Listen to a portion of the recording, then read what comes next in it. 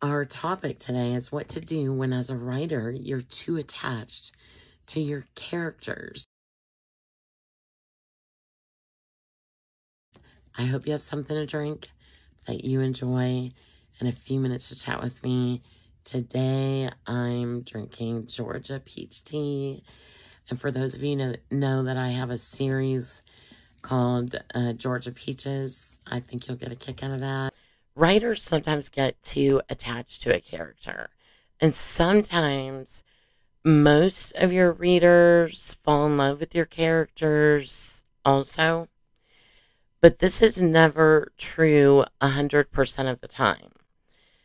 This is where we really rely on our ARC readers to read our books fast prior to publication and tell us the truth. And if they find a problem, they'll let me know, and that's what we want. I recently had one ARC reader feel one of my heroines had not changed enough by the end of the book. So, I kid you not, most of the time, we writers, we have this idea in our head, and we know our story and our storyline. And so my reaction was like, didn't you read the 4 clues? Like, you must have missed the 4 clues.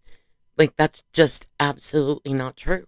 So, I was just completely defensive.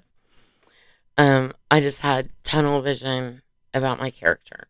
So, I had to totally step back, and over the next few weeks, I had to ask myself really hard questions. And this was even more complicated because the book had already published, and this ARC reader had not had a chance to read the book prior to publication, which is ideal because then our ARC readers can contact us right away and we can fix the problem before the book publishes. But since that didn't happen, since the book had already published, in the end, I decided in the next book, I would definitely try to nail down or hammer this particular character's transformation. And I think that was a great way to resolve this because, number one, I valued the ARC reader's opinion. She's been with me for a really long time, and she loves all my books. And so she's been very valuable to me. And here was just one character that she wasn't so in love with. So I felt like in the end, when I stepped back, there was something in what she was telling me. And I thought, what if there are other readers that feel the same way? I need to fix this.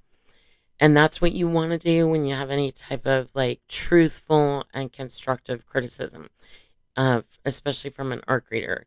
And not every review is truthful. Not every review is honest. There are some reviews out there that you just have to take with a grain of salt. Let it roll off your back. You did the best you could with your book. You like your book. You're happy with the way it turned out. And you know, learn from what you can on a review. But if it's just not true, just move on. But in the end, I decided, okay, in the next book, I'm going to nail this down about this character's transformation. And I think in the end, that makes it better because who among us transforms instantly? It's usually a little here and a little there in real life. So I felt that by putting it in the next edition of the series, the character's transformation would be much tighter and it would be realistic as well. But anyways, we love hearing from our ARC readers and reviews that tell us about what you loved, but we especially need to know, and especially if you're an ARC reader and the book hasn't published yet, we value when you tell us the honest truth about something that we can fix before the book gets to market. In this case, it wasn't before, but I had a solution. I was able to come up with one. We writers, we get so attached, and I have to laugh at my reaction and just, enjoy the journey. Anyhow, thanks for tuning in with me. Have you ever had a strong reaction to something that you didn't like about a book and you had to contact a writer. I'm sure they'll appreciate it. You might want to be gentle and let them know about your thoughts in a gentle way and let them down easy because we are so easily attached to our characters. Thanks for tuning in with me today. Have a great week ahead.